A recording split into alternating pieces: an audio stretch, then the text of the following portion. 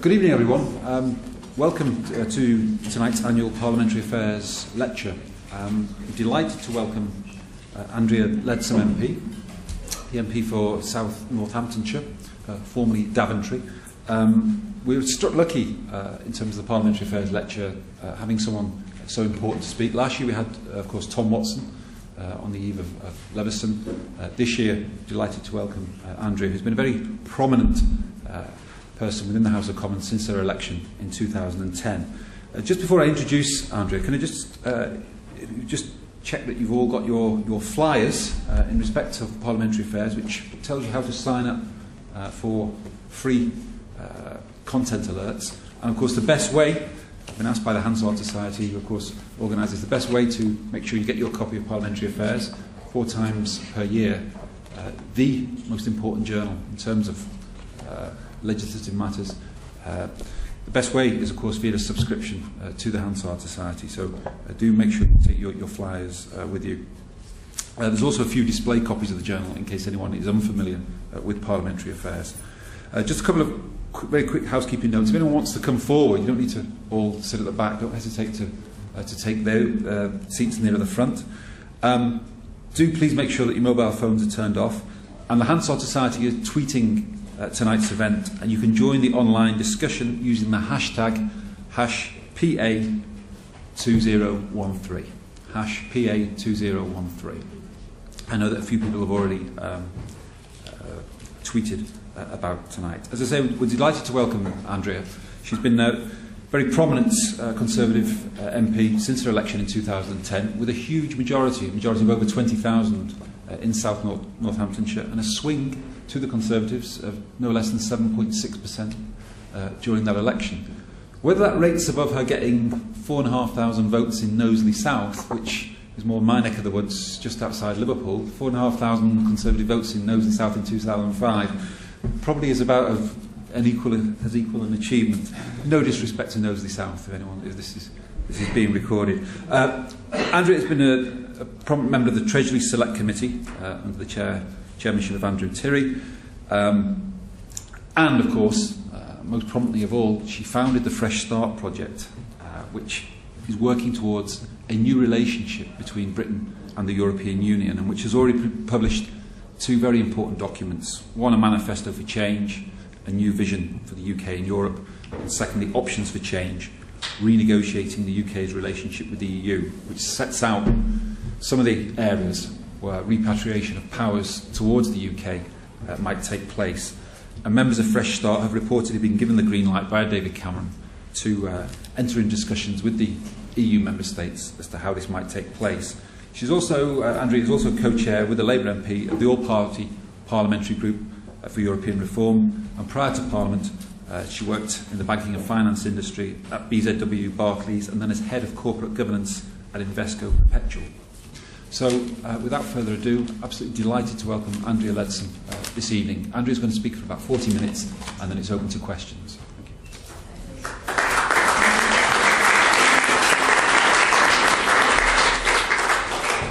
Well, that was a very kind introduction to what could be a dry topic, so I'm going to have to try and be a bit lively and keep you awake.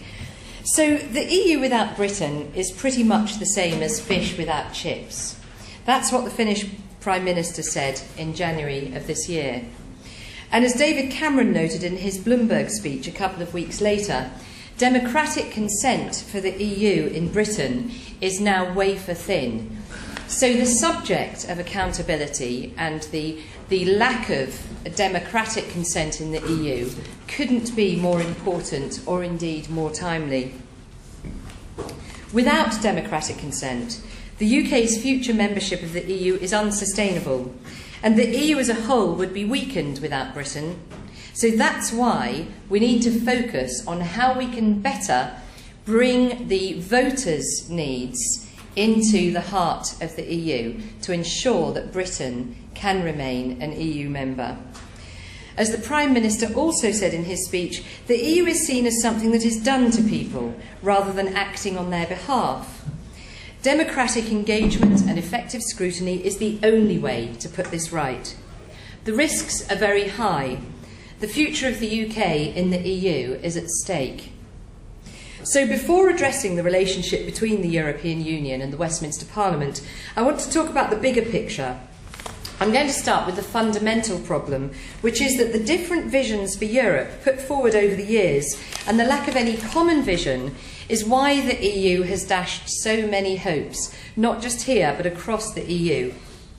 I'll go on to talk about the EU decision-making process and the role of national parliaments, and that'll lead neatly onto a discussion of scrutiny here in Westminster, and I'll conclude my remarks with some specific proposals for change.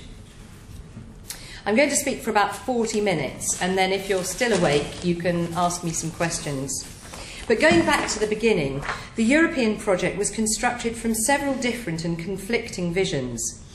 The original aim of the French and German founders was to tie the warring countries of Europe together so that there would never be that awful bloodshed again.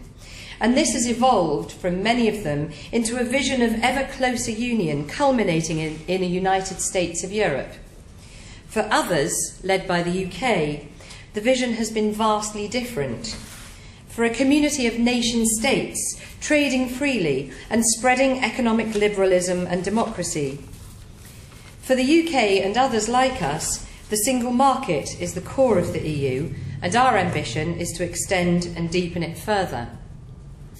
And then there's the vision of the former communist bloc, whose countries tend to view the EU membership as a means to prosperity, freedom and security. So there's never been a single shared vision. And the result of the sovereign debt crisis in the Eurozone has been a crisis of confidence amongst European people and a large degree of disenchantment with the EU, particularly in the UK, but right across the continent. But I think the differing visions are not totally incompatible. Each could achieve much of what they wish for, but to do this will require an acceptance and incorporation into EU treaties of the concept of a multi-tier Europe. A huge stumbling block for EU accountability comes from the so-called ratchet effect, whereby once a power has been transferred to the EU, it can almost never be brought back to member states. The acquis communautaire, the accumulated body of EU law, has been seen as almost inviolable. Well, to me, that's just ridiculous. Of course, in the first place, powers are transferred voluntarily by sovereign governments to Brussels, but having a series of directives and regulations, many of them well over 40 years old, that can't be changed by a sovereign parliament, even when it's in the national interest to do so, is completely unsustainable. There's a whole series of damaging consequences of EU laws, some of which are real touchstone issues for British voters, that continue to defy resolution at the European level. The Strasbourg circus is one of them, where millions of pounds are spent each year transferring MEPs from Brussels to Strasbourg and back again with their entire staff. In fact, they have a huge trunk outside each of their Brussels offices so they can stick all their papers in it to be loaded onto low loaders and taken by road between different centres. It's a total nonsense. Another is the Working Time Directive, where there's a real damaging impact on the NHS, particularly for the training of junior doctors and for the continuity of care of patients. And there's the unbelievable situation where perfectly edible fish are caught and then thrown dead back into the sea. This one at least is close to being sorted out, but only after huge and permanent long-lasting damage to fish stocks. All these and many others need urgent reform, but the decision-making process in Brussels makes that very difficult to achieve. I'm going to nail my colours to the mast here. I don't think the UK should leave the EU. I think it would be a disaster for our economy, and it would lead to a decade of economic and political uncertainty at a time when the tectonic plates of global success are moving.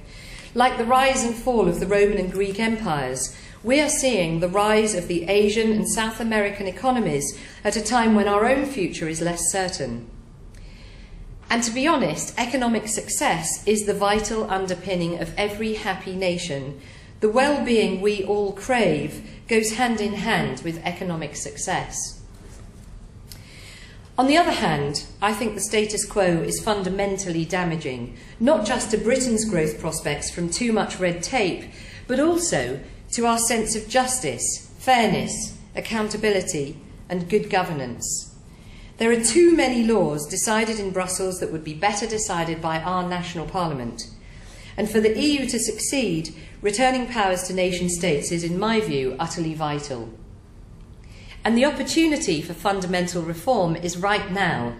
There will never be a better time to deliver for all of Europe's citizens a greater democratic accountability and a better balance between cooperation and freedom.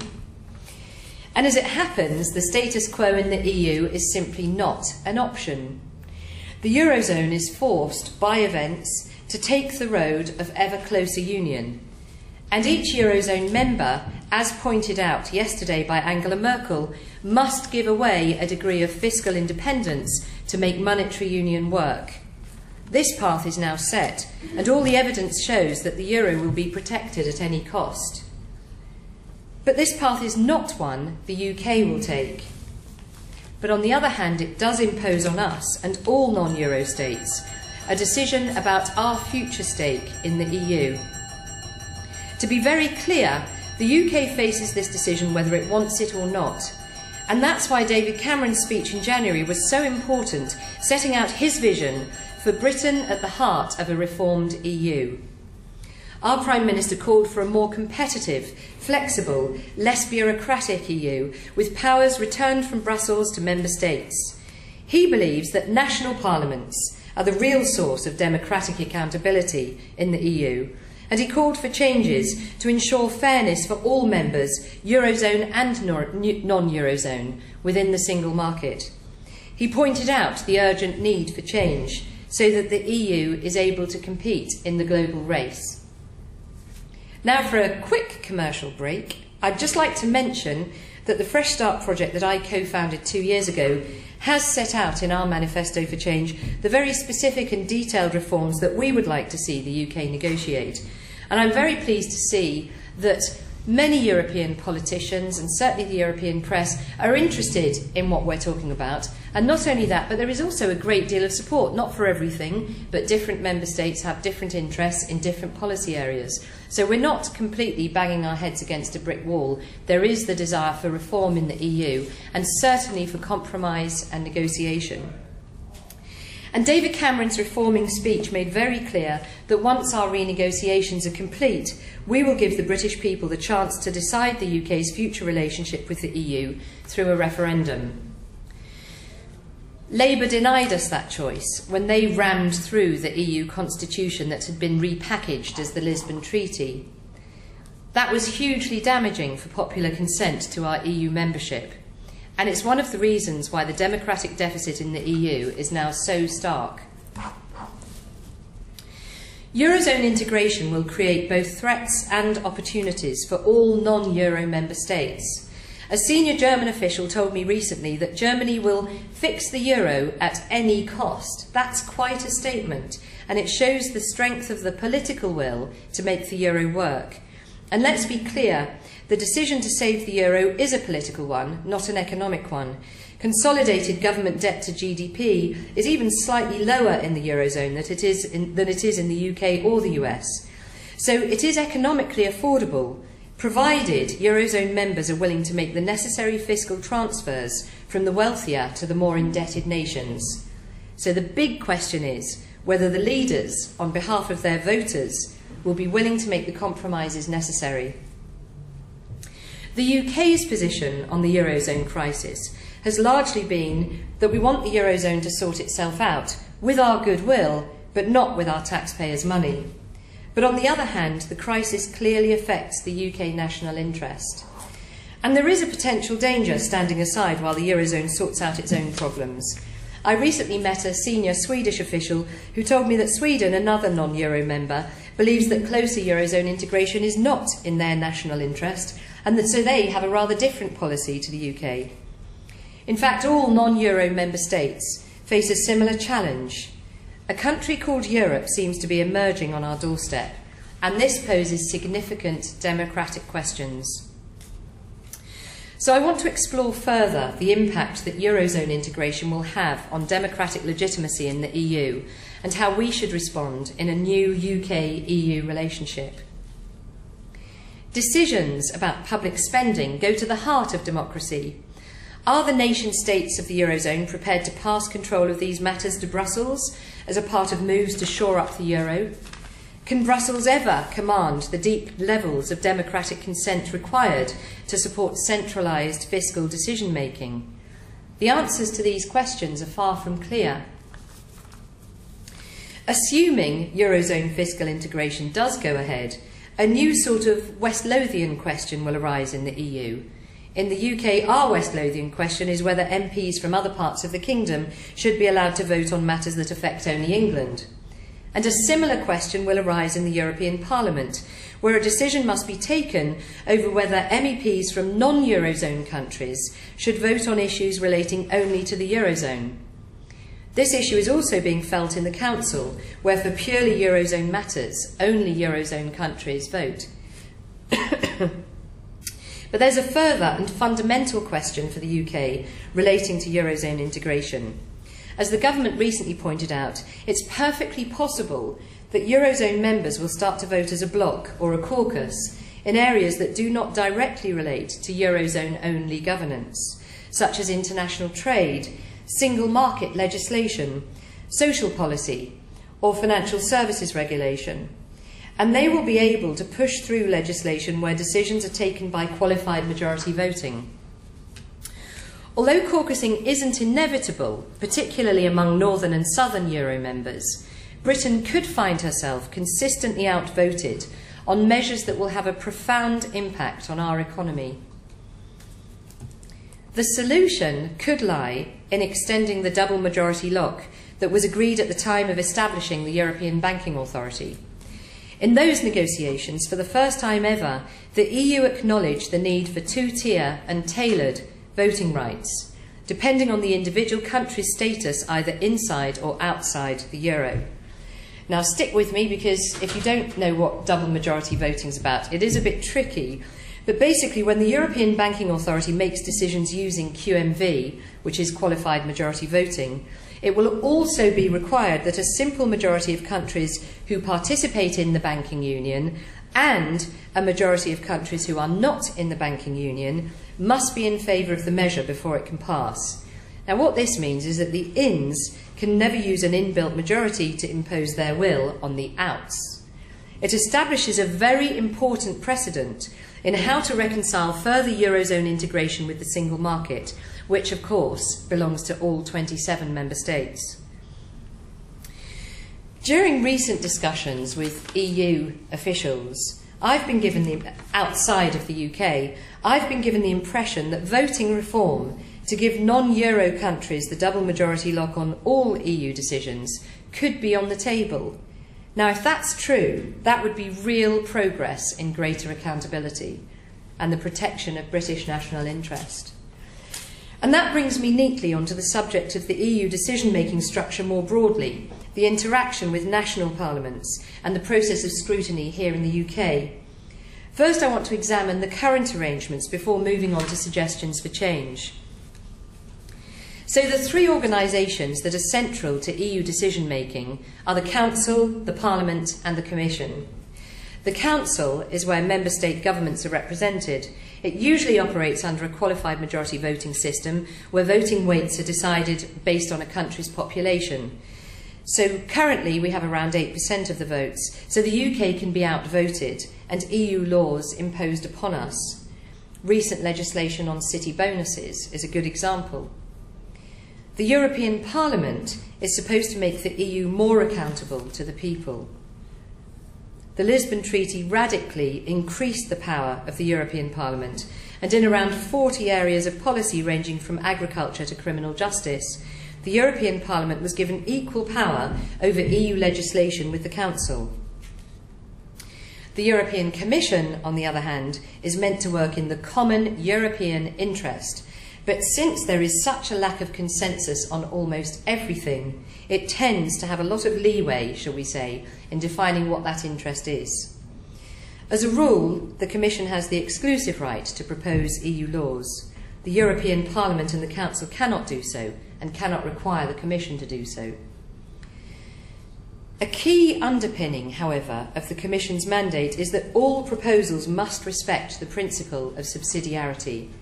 Basically, what this means is that the EU should only legislate where policy is best made at EU level rather than by the member states themselves. The Lisbon Treaty gave national parliaments a role in monitoring whether subsidiarity is in fact being respected, and this is where the yellow and orange card system come in. All Commission documents must be sent to national parliaments and the Council at the same time, and then national parliaments have 8 weeks to scrutinise those documents. Then if a third of national parliaments think a piece of proposed EU legislation goes against the principle of subsidiarity, in other words, we could do this better at home, then a yellow card can be issued. This has nothing to do with football. The Commission must then review the proposal and either withdraw it or resubmit it, either amended or in exactly the same form. So that's pretty weak then. An orange card, on the other hand, arises if a majority of national parliaments think a proposal breaches subsidiarity. In this case, if the Commission has the temerity to resubmit the same proposal after reviewing it, then the Council and European Parliament have to assess specifically whether the proposal meets subsidiarity. Now, of course, they should be doing that anyway under the EU treaties. So again, the teeth in the orange card system are very blunt. Sadly, more than 3 years after this system was introduced, I understand the yellow card system has only actually successfully been used once, and the orange card system not at all. I'd be interested to know if anyone's aware that that might not be right. It's been astonishingly difficult to get to the actual answer on that point. So the body supposed to help national parliaments to coordinate their EU activities is known as COSAC, not a Russian dancer, but the Conference of European Union Affairs Committees. It consists of representatives from national parliaments as well as MEPs, and it's met every 6 months since November 1989. In the Lisbon Treaty, COSAC was given the power to submit opinions to the European Commission and also to scrutinise any legislative proposals in justice and home affairs that might affect individuals' rights and freedoms. However, COSAC is funded by the European Parliament and its agenda is set by the European Parliament, so its independence is distinctly questionable. And of course, its contributions are not binding, so they can effectively be ignored. So what then about scrutiny of EU decision-making within national parliaments? Well, essentially there are 2 principal forms of scrutiny systems, and now this gets really dry. There's the document-based and there's the mandating. Each one, as you'd expect, has its strengths and weaknesses. The UK uses a document-based system, whereas Denmark, for example, operates a mandating system. And I'm going to briefly look at each in turn, the pros and cons. So document-based scrutiny that we use in the UK focuses on legislative proposals and other EU documents. It doesn't focus on council meetings themselves, and it doesn't seek to mandate ministers. In the House of Commons, the European Scrutiny Committee reports to the House on the EU documents it considers to be of legal or political importance. It also decides which documents should be discussed in the Chamber. In the House of Lords, the European Union Select Committee conducts regular scrutiny of proposals, writes to ministers to pursue significant issues, and produces a large number of reports each year. Now, the strengths of that system are that scrutiny takes place on the basis of actual proposals rather than on thoughts or suggestions, and it does allow specialised knowledge to emerge. Now, some people might not agree with the wonderful Bill Cash on everything, but nobody could doubt his deep knowledge of EU and its treaties. Second strength is that in theory all documents are covered, which allows parliamentarians to keep a watch on the EU's extraordinarily wide-ranging activities. And the third advantage is it does tend to allow more parliamentarians to get involved in scrutiny, as documents are referred to other committees or to the Chamber for discussion. But there are clear weaknesses of this system, and the key one is that scrutiny only begins when a document is actually issued. So although we wouldn't want to be scrutinising just ideas that are being floated within the European Union, at the same time we would like to be further in advance, so that instead of what happens now, where we're often scrutinising something at the 11th hour, where it's all but done and it's very difficult to change it, we could get ahead of ourselves and start looking at these measures earlier. Second disadvantage is that Parliament can only respond to what it's presented with by the Scrutiny Committee, so the power is in their hands to decide what Parliament looks at. Thirdly, there are so many of these documents that the scrutiny has been described as censorship by mass because it's impossible to look at all of them. And then finally, there is a heavy reliance on the scrutiny reserve rule, where in theory the UK government is prevented from agreeing to any EU proposal until it has been scrutinised by Parliament. However, the government can override this proviso on the grounds that it doesn't want to cause delay. So then mandating systems, such as used in Denmark. This system looks at the decision-making process as a whole rather than at specific documents. So in this system, the Scrutiny Committee concentrates on questioning ministers before council meetings and establishes a national negotiating mandate. For example, the EU Committee of the Danish Parliament summons ministers every Friday to discuss the following week's business at the Council. And then the committee will give the minister a negotiating mandate from which he or she can only depart if the committee is consulted. Now, the strengths of this is that important issues are less likely to be overlooked. There's always a national position, and there's an incentive for the government to provide committees with all the relevant information in good time. The disadvantages, of course, are primarily that if you're the minister and you're going to negotiate, if you keep having to ring home to get permission to move your position 1 inch, it's not a very strong negotiating position. And in fact, many of those mandated ministers find they're completely not talked to in European meetings because nobody thinks they have the power to change their mind on anything. So that's not a perfect system either. In fact, I spoke recently with a senior ex-minister who'd been closely involved with European issues. He described our scrutiny committee as one with no teeth. He said ministers simply turn up, answer a few questions, and then go and do what they were going to do anyway. He described decision-making at the level of 27 in the EU as exceedingly complicated. He noted, however, that ministers from countries with a mandating system spend most of their time during negotiations on the phone, seeking permission to move just an inch. So there must be a better system, perhaps a halfway house between the two, one that keeps the merits of each, where in-depth scrutiny is carried out on documents, but that also includes ministers appearing before departmental select committees or a European committee to discuss the issues, that allows the minister to use the committee as a sounding board and to get their head around the issues, and also to get a broad mandate.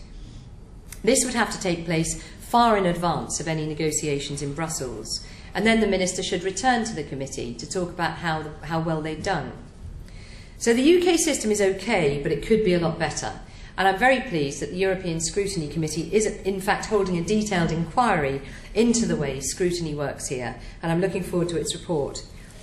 But I want to return now to the democratic accountability of the European Parliament. Frustratingly, it seems that increasing the power of the European Parliament has so far been the EU's main response to its democratic deficit, and this hasn't been a success. At each significant treaty change, the European Parliament has got more power, and we're still asking questions about the democratic deficit, so it hasn't done very well. If the European Parliament were a simple answer, we wouldn't still be asking these questions. The truth is that EU-wide turnout has fallen at every single European parliamentary election since it became directly elected in 1979. In 2009, across the EU, it stood at 43% turnout. It was 35% in the UK. In almost all EU countries, the turnout in national elections is significantly higher than in European. Few people can name any of their MEPs. And when I was elected, I'm sorry to say I actually had to look up the names of my MEPs. So that's pretty astonishing. So why is the European Parliament failing as a democratic body? Well, one factor might be the activity of MEPs themselves. The usual function of any parliament is to hold the executive to account on behalf of the people.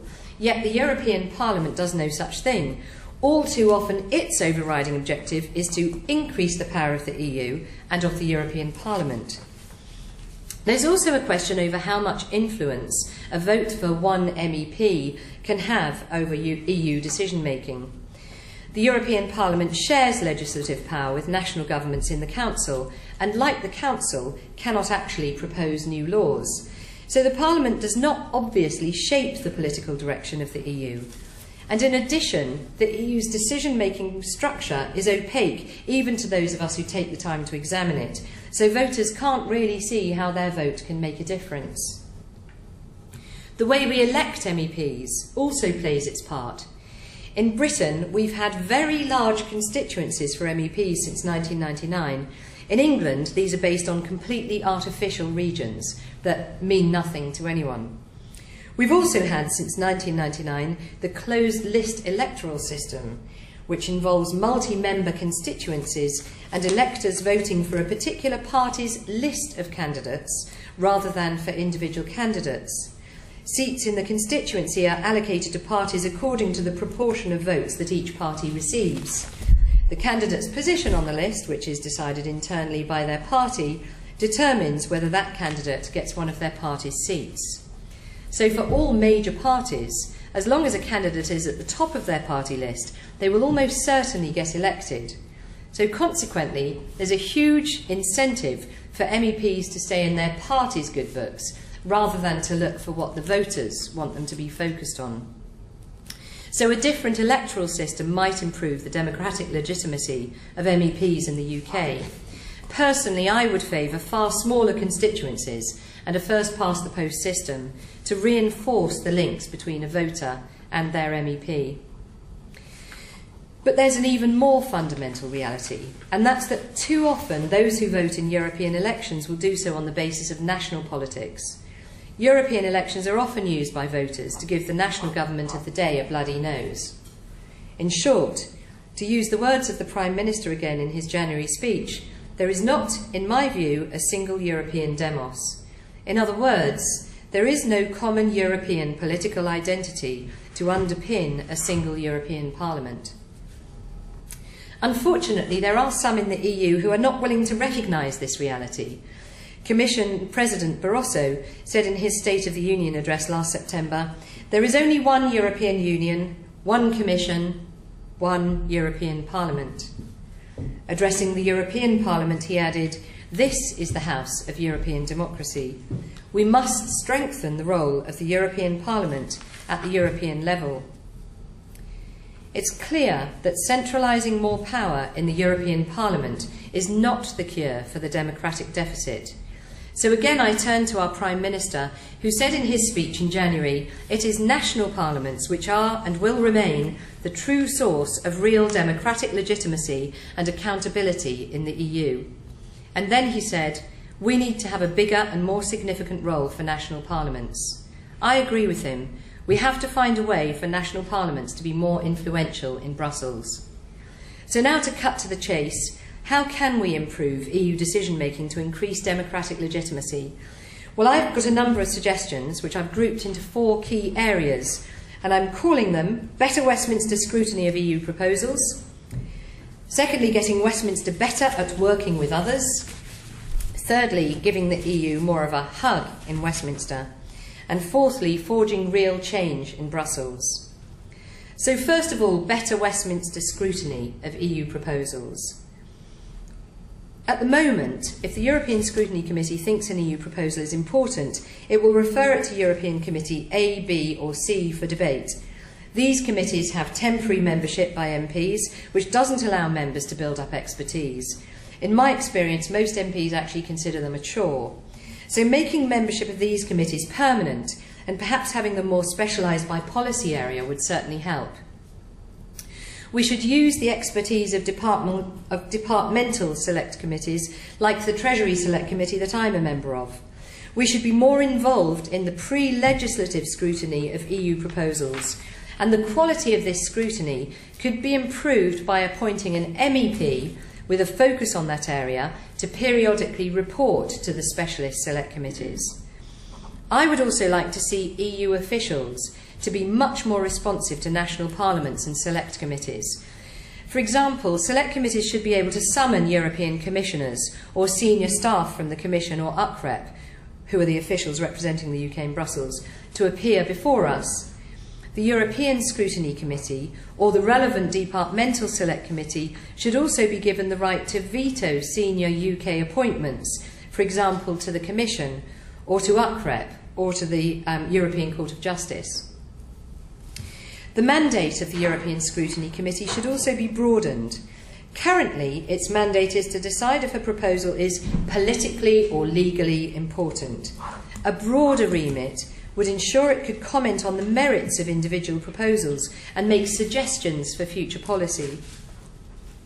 We should also introduce a mechanism to forewarn Parliament of policy developments at an earlier stage. That would help this place to engage and really influence European legislation. UCREP should have a specific responsibility to notify the European Scrutiny Committee and relevant departmental select committees of significant proposals at a much earlier stage. So secondly, getting Westminster better at working with others. So there are two main aspects to this. The first is making the yellow and orange card system more effective, and the second is working more closely with MEPs. Now, I think the yellow and orange card system could be made more effective through improving the effectiveness of COSAC. COSAC should meet more frequently, and it should be totally independent of the European Parliament. If this can't be made to be effective, then a more radical proposal should be considered, like developing a second chamber, such as a Senate. The Bundesrat in Germany would be quite an interesting model to base this on, but I have to say the obvious danger of this is it simply proves to be another layer of bureaucracy. But I do think that idea deserves more thought. The threshold for issuance of the yellow and orange card should be lowered, and the amount of time given to parliaments to scrutinise proposals should be lengthened. The orange card system could be upgraded to a red one, allowing for a simple majority of national parliaments in the EU to block an EU proposal outright, and not just on grounds of subsidiarity. The card system could be expanded to include existing regulations and directives. So if, for example, 12 national parliaments sought repeal or amendment of an existing EU policy, the Commission should be compelled to bring forward proposals to change it. The red card could be used in a similar sense to immediately repeal EU legislation. The second area that Westminster needs to be more effective is in working with MEPs. We have to improve the cooperation between MEPs and MPs and encourage MEPs to act as an early warning on EU legislation coming down the track from the EU. Something as simple as giving MEPs door passes for this place would be an easy step. MEPs should play more of a role in checking how we interpret EU directives into UK law. All too often in the UK, EU directives have been gold-plated, going beyond the original intention of EU policy making. So having MEPs brief MPs on policy intentions and checking how the policy is implemented would be a very positive change. So my third area for change is giving the EU more of a hug in Westminster. And what I mean by that is that for too long, Britain has been the reluctant bride. Giscard d'Estaing put it very well once when he was here, before I was elected actually some time ago, trying to sell us the idea of the Lisbon Treaty and saying, of course, it's the EU constitution, but we won't go there. But what he said is that Britain is always the problem because we are always the reluctant bride. We walk up the aisle looking enthusiastic, and then we walk back down the aisle looking distinctly miserable. And that actually he was urging us to get ahead of the game, stop sort of waiting till 11:59 p.m. before we decide this doesn't work for us. So being more closely involved, I think, is absolutely critical at this time of great change. European issues need to be given more priority in Westminster. Personally, I think the Minister for Europe should be a cabinet post with overall responsibility for European policy. And this could be combined with a new European questions in the House to follow the weekly business questions. The European Commission's forward programme should certainly be debated each year on the floor of the House. There also needs to be a cultural change amongst MPs and civil servants so that exposure to European issues becomes an advantageous part of career development. Certainly in this place, some MPs don't engage in the detail of European issues because they're so opaque and frustratingly complicated. And so finally, forging real change in Brussels. So I think the best way to ensure democratic accountability is to connect European decision-making more closely with national governments and national parliaments, and through them to citizens. For me, the best decision-making is made by those closest to the people affected. And the best way to realise this is to return a number of competences back to member states and to apply rigorously the principle of subsidiarity. The Fresh Start project has proposed several areas for repatriation of competence, and I look forward to supporting a Conservative government in its own negotiations for reform. And I should say at this point that my proposals are my own. I'm neither speaking for the Fresh Start project and certainly not for either the Conservative Party or for the coalition government. But I will go on to talk about some of the specific proposals that I would like to see.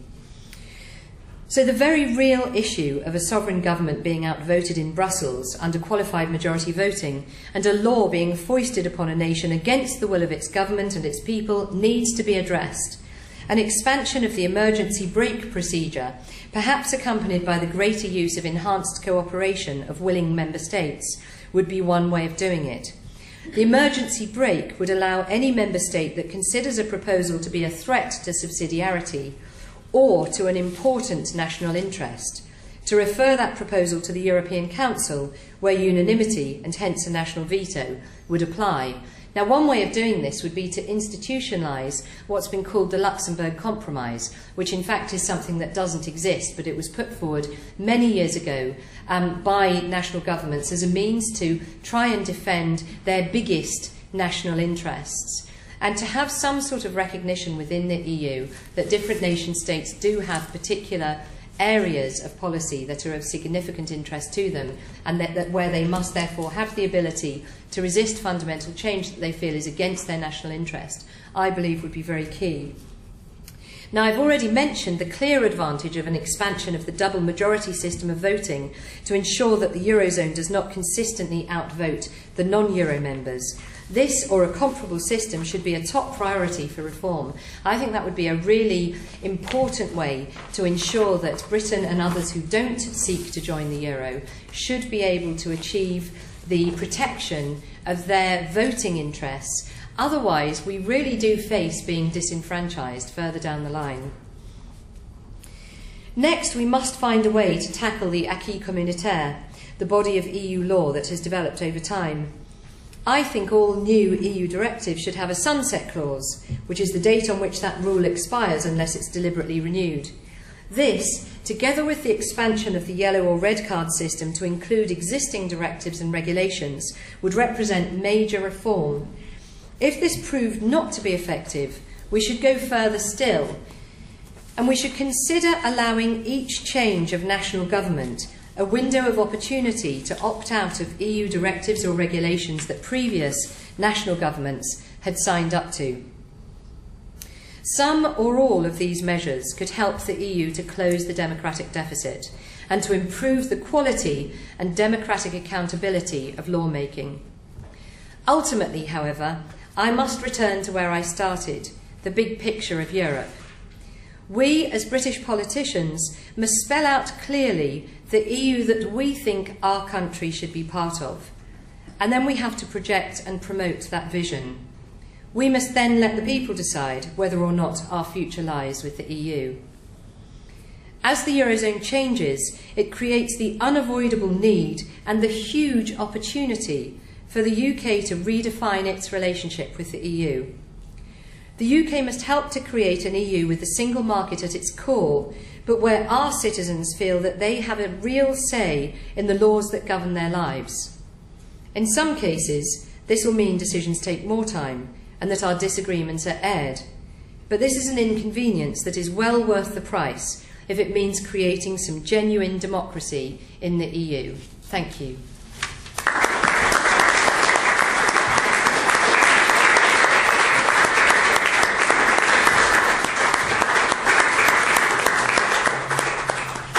Thank you very much, Andrea. We now have some time for questions from the floor. I believe we have microphones, or do we not have microphones? We do have microphones. Brilliant. Thank you. So if, when you want to ask a question, if you could wait for the microphone to reach you, please. say who you are and if you represent some institution, whatever that institution is. We want no reluctant brides here. I expect you to rush forward, whatever the opposite of an eager bride. So we want you to be very eager brides and rush to grab the microphone. So who'd like to ask the first question, please? One at the front here. Yeah. Oh, they're already mic. Okay. Hello, I'll plunge in. My name is Monica Threlfall. I'm a lecturer at London Metropolitan University. I'm just going to plunge straight in because my question is about the sort of core concept of democratic deficit. This has long been argued on both the right and the left and independents and so on. But I never understood it. I never see where the deficit is because the structure of the EU is clearly a federal structure. There is, with the Council that you mentioned, representing the Senate with their two legislative bodies, just like in national parliaments. The structure mirrors that of any national body. So actually, structurally speaking, there is no democratic deficit ever since the European Parliament is voted in directly. There's nothing that doesn't happen. And if you want to feel more familiar about it, think of the United States. Of course, people in Arizona don't, feel that they're close to the decision-making in Washington. I mean, that happens in every country. And a very big country like the EU, if you look at it as a country, a federal state, is that. So the only point of concern would be the fact that the turnout to the European elections isn't as high as one would like it to be. But of course, when the turnout in the US didn't reach 50%, which it did not for decades and decades, none of us in the UK thought of considering telling them that they were not a democratic country. Because legally, 50% majorities don't have to exist for a country to be considered democratic. And what we should do is encourage people to vote, and I don't think either Labour or Conservative Party has really done very much to push voting for the European Parliament. So I would like to see that. I think that would be the immediate answer to your consideration and that really, really change. Otherwise, there is no structural democratic deficit. Though I welcome all the scrutiny things, but if you've joined a club, and if you are, just a region, like the UK is a region, you can't be necessarily demanding repatriation because the whole point is that we are part of a federal type structure. Okay. Well, I mean, I'm very glad that you've come at it from that angle because that really highlights the difference between those who believe that Europe is and should be the United States of Europe and those who believe that Britain is a sovereign territory. I fervently believe that Britain is a sovereign territory. We didn't sign up to a United States of Europe, and I don't think most people in Britain did either. And therefore, everything you're saying merely highlights that the democratic deficit is extraordinarily real because of the lack of a shared vision about whether we are or are not part of a European States of Europe. I mean, actually, it's quite astonishing to hear you say that. I don't very often find people who are willing to say Europe is a country. I mean, even President Barroso himself. Well, no, but comparable is, but it's not at all. Britain is a sovereign state in a way that, as you mentioned, Arizona isn't a sovereign national territory. Britain is, and that's the fundamental difference between us. But we've given that up. That's we haven't. When we joined. Britain absolutely hasn't. Yeah. Okay, question in the middle. Chap with the yellow tie, and then... Thank you. Peter Knowles, BBC Parliament. Do you think that some consideration should be given to whether the scrutiny committees here should be joint committees of the Commons and Lords? I mean, at the moment, the feedback from MEPs is that the Lords scrutinise EU legislation much better than the Commons do, and that they're far more engaged with it. So, I mean, I don't quite know how to answer your question. I'd have no objection to it, but I think that the advantage of having the lower house democratically elected and the upper house free of political consideration, scrutinising the same thing, I think they could potentially come at it from different perspectives. And so actually, I mean, off the top of my head, I've never considered it, but off the top of my head, I think I'd prefer them to be separate because the lower house will always be much more concerned with democratic accountability, I suspect. I could be wrong in that, but that would be my initial thought. Roger Casali, New Europeans, a new organisation promoting European citizenship. I'm sorry, Andrea, I don't feel that we live in a European super-state, and I don't think that Britain's sovereignty is... I don't go to sleep at night anxious about Britain losing its sovereignty. I think its sovereignty is pretty safe for now. But having said that, I do feel, I'm afraid, that I live in a country called Europe, and I am proud to be a citizen of Europe. And New Europeans is promoting the idea of European citizenship because citizenship is about identity, and I think we do have an identity in Europe. I think it's as cultural as much as it's political, and it's something that I'm proud of. I think you see that particularly strongly when you come into Europe from outside. So I think we just have to get over this and accept that the world is changing, it is interdependent, and we need new forms of organisation. And I think one of the things that European citizens want, though, and here I'm with you, is a decision-making process that is much more accountable and where there's much better quality. I mean, for example, you didn't mention the fact that the European Commission doesn't have its accounts audited, which is something that's ridiculous. Yeah. But I'm not sure that the solution, I think we need a broader vision. I'm not sure the solution lies just in the European Scrutiny Committee, which I was a member for many years when I was a member of this House. Although I like to, I mean, some of the ideas you're talking about, we were talking about then, and I think that they will help. But if I may just say this, and sorry, I don't want to sort of speak for too long. You started your speech by talking about Britain's relationship with Europe in terms of fish and chips, and the image that was coming into my mind as you were speaking is that this is somebody who wants to have their cake and eat it. And the reason I say that is because, on the one hand, you want to have the single market, and I think for you the single market is really pretty much what European Union should be about. But then you tell us that you don't want to have more qualified majority voting. In fact, you want to repatriate power so that Britain has, so there's more unanimity. But we know from Margaret Thatcher that the way to get the single market is actually to increase qualified majority voting, not to decrease it. Similarly, you say you want to have Britain having more influence, but probably our influence at the moment is at an all-time low. And part of the reason for that, I think, is the fact that we continuously give the message to our partners in Europe that we just don't get it in terms of European cultural identity.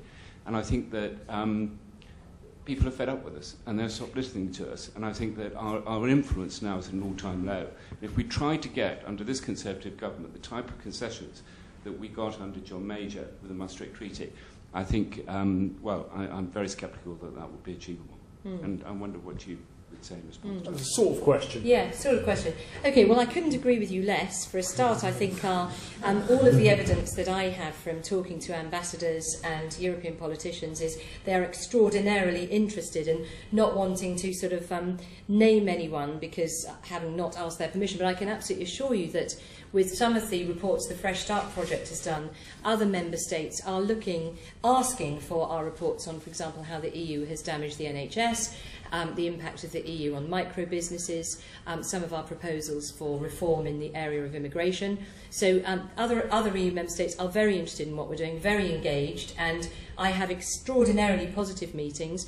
And, you know, a very senior German official said to me only a couple of weeks ago, with a group of colleagues, with plenty of witnesses, that there is almost, that Germany will bend over backwards to keep Britain at the heart of the EU. And that's absolutely what was said to me by a very senior person. And so I couldn't agree with you less that our influence is at an all-time low, number one. Number two, you say I want less QMV. I'm not saying that, actually. If I didn't explain myself well, then I apologise. What I was saying is I like the double majority lock. The problem we have is as the voting rights change in, I think it's November next year, we will be outvoted on everything. We will be disenfranchised by the Eurozone if they vote as a caucus. As a result of the changes in demographics and the new accession countries and so on, the Eurozone will be able to, under QMV, outvote us on everything if they work together. We cannot be disenfranchised. I'm not talking about less QMV. I'm talking about preserving our ability to retain our share of the influence. So that you've sort of slightly distorted what I'm saying. I'm certainly not talking about having my cake and eating it, and nor do I think the single market is the only thing that we should be doing with the EU by any means. And I don't want to sort of go into exactly what I do think, because probably no one else cares, but I certainly don't think it's only the single market. But again, it goes back to what this lady was saying. Are we a sovereign nation, or are we just a region of an EU country? We are and will be a sovereign nation. And so therefore, what we've absolutely got to do is to take our citizens with us in that sense. And so that requires massive change at home in our sort of negotiations with our fellow EU countrymen, and perhaps, yes, to the EU treaties as well. Any more questions? There. Oh, brilliant. We'll take the woman on the left there. In the no, right behind you. Right behind. Oh, okay. You don't want to ask the question. Go on. Ask the question first. Hello. Anastasia Karaja. I'm a PhD student in University of Surrey. I realize that I understand from your speech that the emphasis on your proposals for more democracy, or for alleviating the problem of the democratic deficit, is based on increasing the powers of the national parliaments. And I was wondering if you haven't placed such emphasis on increasing the European Parliament's powers instead, because so far the experience has shown that this is not the way to address the democratic deficit. So, hang on, I just need to understand exactly the question. Are you saying you think that increasing the powers of the European Parliament would be a better way to improve the democratic deficit? I'm not suggesting, I'm just asking you why you would prefer to enhance the powers of the national parliaments instead of proposing an enhanced role of the European Parliament, since the treaty provides that it's supposedly the institution that is representative of the European citizens. Yes. Well, I think I tried in my speech to explain that there's all sorts of reasons why the European Parliament doesn't answer the question of the democratic deficit. For a start, the constituency size, the way we vote for MEPs, the turnout's very low, the understanding of the European Parliament's very low, the motivation of MEPs is often, normally members of Parliament are holding the executive to account on behalf of their electorate, and that's not the case with MEPs. That's not the way it's structured. So what I believe is that European parliamentarians, because of the huge number of countries, are unable to really defend individual member states' interests, and so therefore you need to have a stronger check and balance at the national state level in order to be able to protect national sovereign interests. So, I mean, again, if you believe in a federal states of Europe, you don't care about national sovereign interest. But if you do believe in an EU of 27, soon to be 28, sovereign states who are cooperating, then you need to be able to defend your sovereignty when the time comes. And the European Parliament is simply not structured in a way that it is able to do that. There was a chair, a little bit further along. Brilliant. Thank you. Tony Gilland from the Institute of Ideas. I've got two questions for you, if I may, brief ones.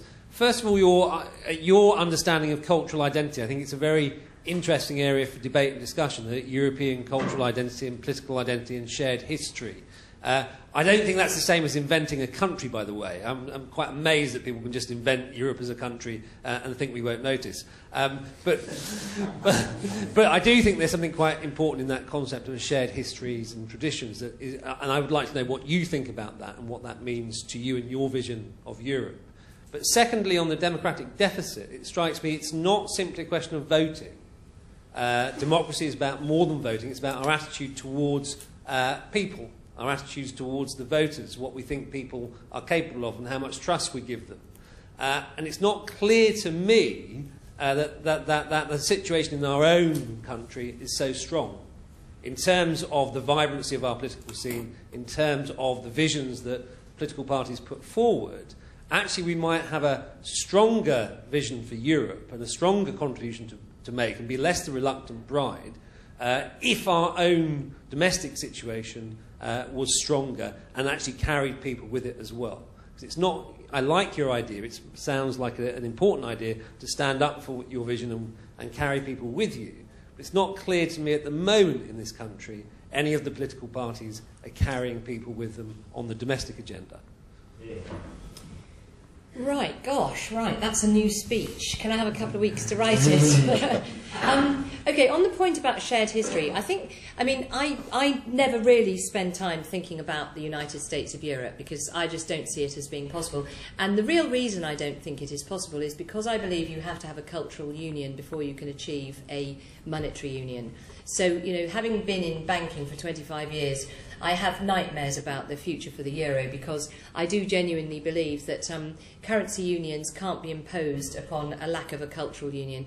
So in answer to your specific question, we don't have a shared language, we don't have shared customs and cultures. In fact, our history is very bloody, not very conciliatory in Europe. So I think there's all sorts of things that pull against a country called Europe. History also, in the States they had a cultural union long before they had an economic and monetary union. So I think that history tells us that unions that are not of culture and history are not successful. I genuinely hope, and I certainly don't want to be quoted as saying I think or hope the euro will collapse. I think it would be a complete disaster. And I also genuinely believe that that certainly German politicians have said they will protect the euro at any cost. That's fantastic. They have a long road to travel, but I just genuinely hope and believe that they are committed to that path. But I don't think that a United States of Europe is feasible just on the grounds of language alone and shared history, certainly not. So in terms of your other point about being able to carry people with us, I think domestic politics in the UK is going through a complete disaster at the moment, which is still, I think, the hangover from the expenses scandal. I was elected in May 2010, and actually, I've wanted to be an MP since I was 13 years old, and my reason is because I wanted to save the world from a nuclear war. And I thought if I went into politics, then I could save the world, and I have. Obviously, because I went into politics. Anyway, that is a joke. Please, again, don't take me seriously on this. So and 2010, actually, when it was kind of imminent, it was my biggest wobble ever. I was thinking, why would anybody in their right mind want to do this? So I think for both politicians and for the public, there is this mutual kind of horror. The people think politicians are just pure evil. If I showed you some of the emails I get, they'd make me cry if I wanted to. And on the other hand, I think for a lot of MPs, there is a kind of a resentment, after all I've done for you, And so at the moment we're going through a bad phase. And I also think coalition is extraordinarily difficult. We've got, I don't want to make excuses, and I am making excuses, so I'll leave it there. But essentially, I think we're in a down phase. I think certainly we're going through a painful phase of adjustment. There's a lot of reform going on. There's a lot of very difficult and unfortunate cuts going on. We need to see the economy recover. When I said, for the well-being that we all crave, economic success is absolutely key to that.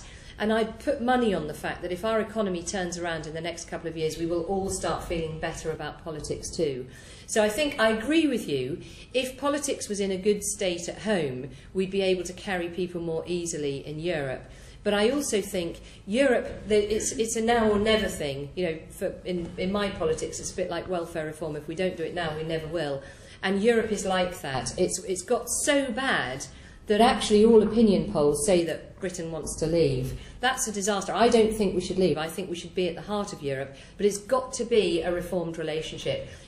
As I said in my speech, the status quo is not an option. The Eurozone crisis has changed all that. European Banking Union has changed all that. Even if we wanted to, we can't stand still with our current relationship with the EU, because if we did nothing, we'd be disenfranchised totally, potentially, by the end of next year. I've got a few more people lined up already. There was a chap at the back. And I've got, I think, another two. My name's Ed. I'm not from anywhere particular. I just wondered whether you thought the Prime Minister, his stance on Europe goes far enough. And is there anything that you would like to see him doing more or less of? I think I thought his speech was completely spot on. I thought it was exactly the right thing to be saying, because he was on the one hand praising Europe for its achievements and making very clear that he sees Britain's future at the heart of the EU. But he was also making clear these very fundamental problems of global competitiveness, of a long-term decline, which is where things are forecast to be if we don't change, the democratic deficit and so on. So I think his speech was spot on. In terms of has he gone far enough, there is a real issue with coalition government. You know, clearly, I think everybody knows the Conservative Party and the Liberal Democrats don't agree on Europe.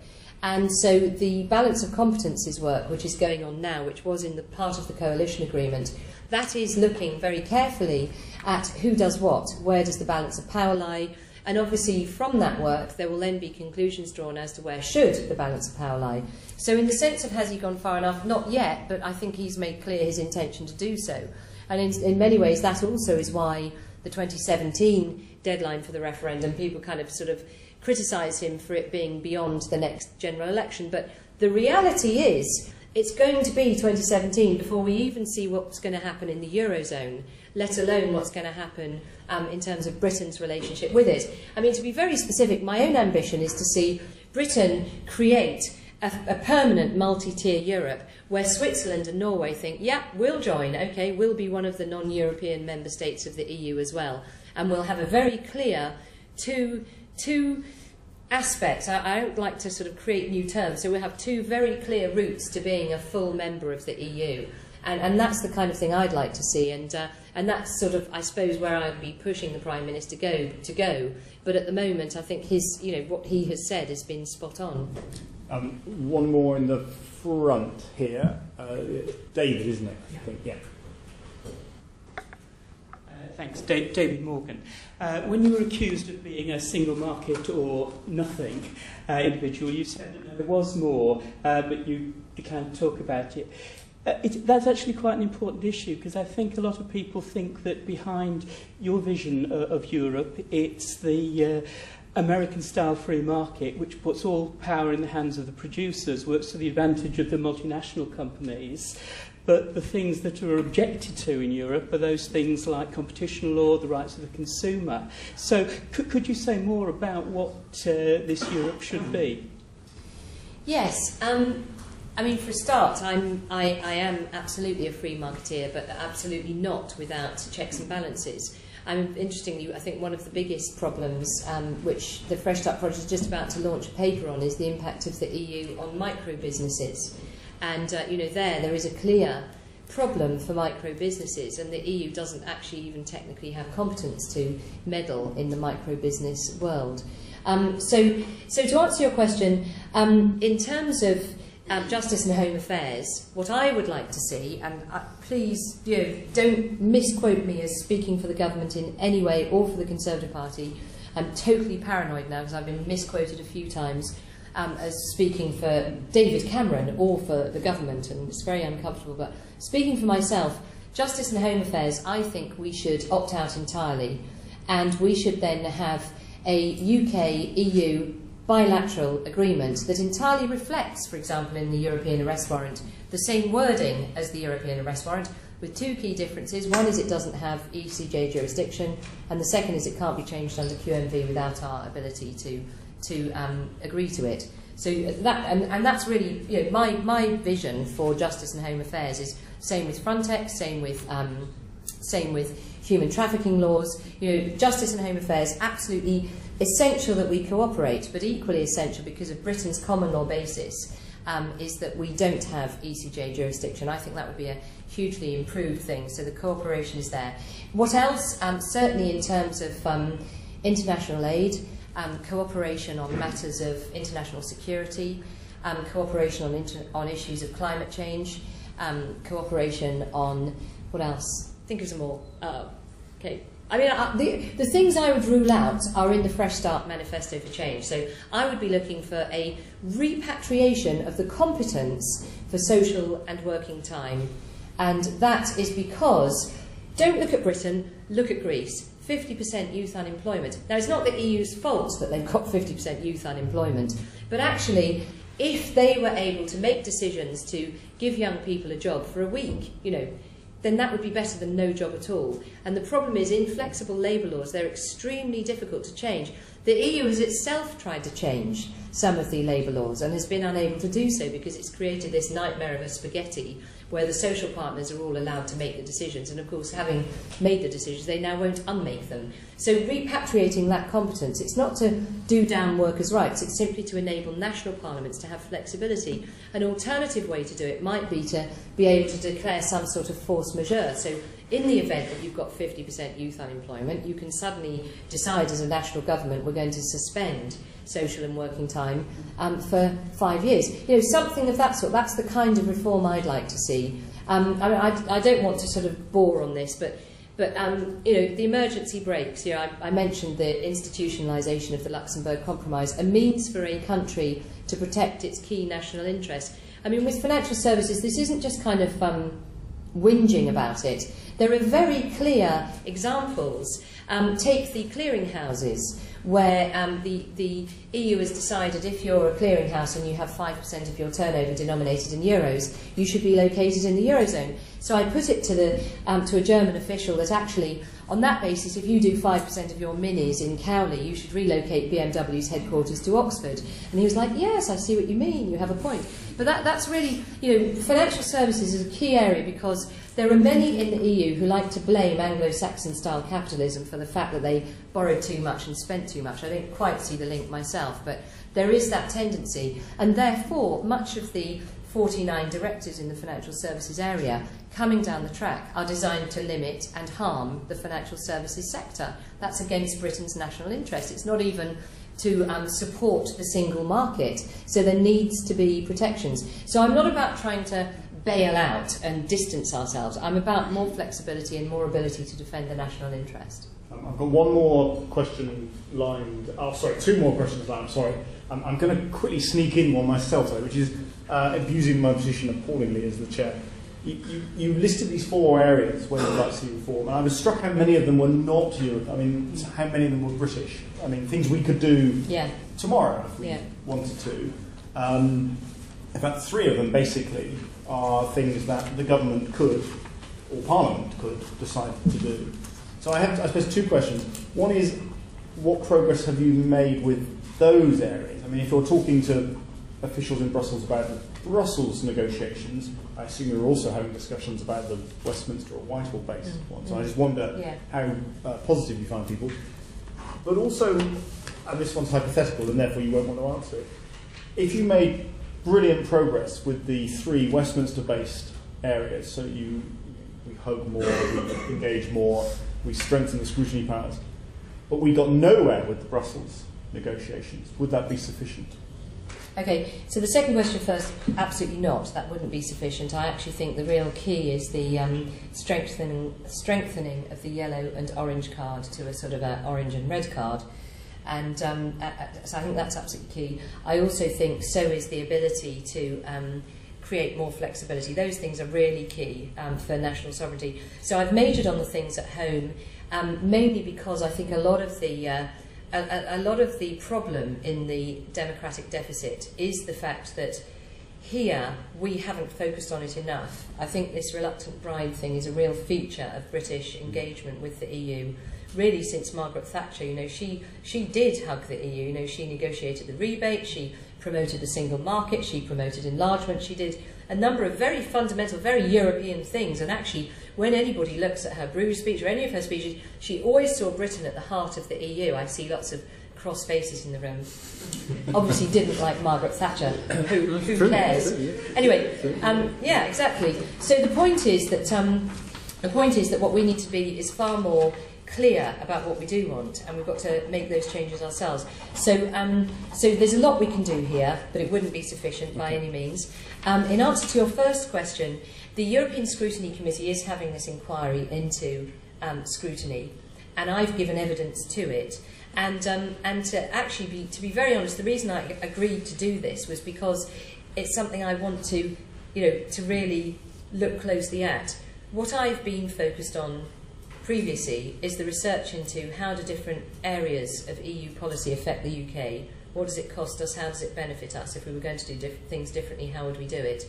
Rather than the democratic deficit. So actually this has been fantastic for me. It's forced me to focus on it and to sort of really formalise my opinions. So I have given evidence to the European Select Committee. The all-party group on EU reform that I co-chair with Thomas Doherty, we'll be doing our own session on it, but after the European Scrutiny Committee has come up with their proposals, so that we can kind of wash up, follow on their coattails and see what they perhaps didn't go into enough, and we can then go into that. So it's something I'm absolutely determined that we make some progress on, but that it requires a determination on the part of the government to do that too. Okay, the Margaret Thatcher point, the BBC Parliament channel recently showed an interview she gave in 1975, just after she became party leader, which had the most astonishingly, for those who believe in the myth of the anti-European Margaret Thatcher, an astonishingly pro-European section, including, which you mentioned at the beginning, this stuff about keeping the peace in Europe. I mean, she believed all of that. Yeah. It was all there. Yeah. Right, two final questions, which we'll take together if that's okay, just because I've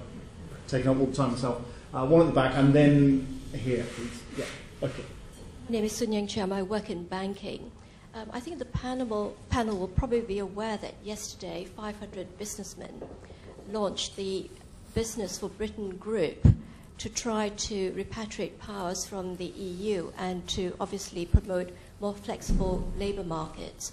I just wondered whether the Fresh Start group could perhaps consider working with the new grouping, the business grouping, to promote Britain's interest in the EU. And we'll take this second one together, if that's okay. Hi, my name's Kate. I'm not here for my work. I studied European politics, and I also worked in the European Parliament and packed those trunks that go off to Strasbourg. So that's one of my I'd like to know if you ever put a dead cat in one for a joke. Are you allowed to put a dead cat in one? No, tempting, but no. Okay. The thing I was interested when you were talking was things about costs of some of the reforms. Some of the examples you said, like if MPs here did more scrutiny of proposals at that level, I was wondering how they would fit that in. Would we need more MPs? How would that work? Because I've already heard other talks saying that House of Parliament are full. There's no time for any more scrutiny. Also, some of the things you said about flexibility, more opt-in and opt-out, or a multi-speed Europe. In the short term, it seems like some of that could be quite cost-intensive and expensive if you have lots of countries all popping up, negotiating together, forming blocs. So I was interested in that, especially then when you started talking about the rebate and the money back, because it seems like in the short term, things could really cost a lot more to bring about some of those reforms. And how might you portray some of that to the public in terms of short-term costs, longer-term benefits? Well, that is an extremely good point that you make. In terms of scrutiny here, I mean, I sit on the Treasury Select Committee, and it seems to me astonishing that we don't scrutinise financial services stuff that's coming down the track. Now, there's always a list, as long as your arm, of things that we'd like to have a look at if we get round to it. But there's never anything, hardly ever. We had Monsieur Barnier over once, but only once. And so often what happens is we get the Bank of England in to talk about the quarterly inflation report, and there's a little tiny bit on, and so how's the Eurozone doing? And he sort of says, oh, it's all very terrible, it's very bad. And then that's the end of it. So that's not real scrutiny. And so actually, I don't think it's a case of more resources, it's a case of doing things, reprioritising, sort of recognising that what goes on in Europe is of fundamental importance here. So I don't think it has cost implications or fundamental in that sense. It's a case of doing things better. In Europe, Europe is extraordinarily expensive. So, if we go into that, I didn't talk about that in here, but, there are the extraordinary things, like we're all now required to retire at 68, but they get to retire, I think it's still at 60, and they get all their healthcare paid for, and they get all these transport budgets, and they get so many different perks for working out there that actually there's a massive cost saving to be made on the actual sort of people budget in the European Union, which is something that I know the Prime Minister has talked about himself.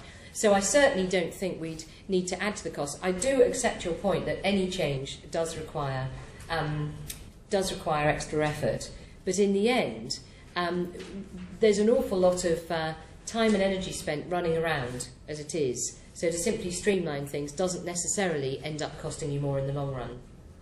And actually, specifically, some of the proposals that the Fresh Start project are making, particularly on, for example, structural funds, a very sensible proposal where we're saying that the only countries that get structural and cohesion money should be those with 90% or less of the gross national income of the average of the other nation states, so that we stop sending money to Frankfurt and they send money to London, and we all send it to Stockholm and other sort of well-known developing countries. And so on that basis, we'd all get a massive refund, so actually that would reduce the headline budget. So yeah, I mean, there's all sorts of proposals that could save money, not least of which is turning Strasbourg into something else. Yes. And the question from the woman at the back about business. Yes, for Britain. and Business for Britain, absolutely. And they're doing, they've come out with exactly the right words. And Matthew Elliott is a fantastic campaigner, and we are already talking to them and working closely with them, and I think we'll certainly be doing that. Yes. Yeah. Thank you very much, Andrea. Just before we bring it to a close, can I just flag up the next two Hansard Society events? Tomorrow evening in the Thatcher Room, Angela Eagle, Shadow Leader of the House, will be speaking on building a better politics. This was the event that was due to be held last week, but was postponed because of the death of Baroness Thatcher. And then on the 15th of May, Chloe Smith, the Minister for Political and Constitutional Reform, and Peter Oborne, the Chief Political Commentator at the Daily Telegraph, and others yet to be announced, will be here 15th of May, 6:30 in the Thatcher Room for the launch of what is always an annual treat, the Audit of Political Engagement 10. In closing, can I thank Virginia and Luke and everyone else at the Hansard Society for organising this. The audio of tonight will be on the Hansard Society's website later this week. And above all, I thank Andrea for such an excellent, erudite, very clear outline of what needs to be done in respect to Britain's relationship with Europe. Thank you very much.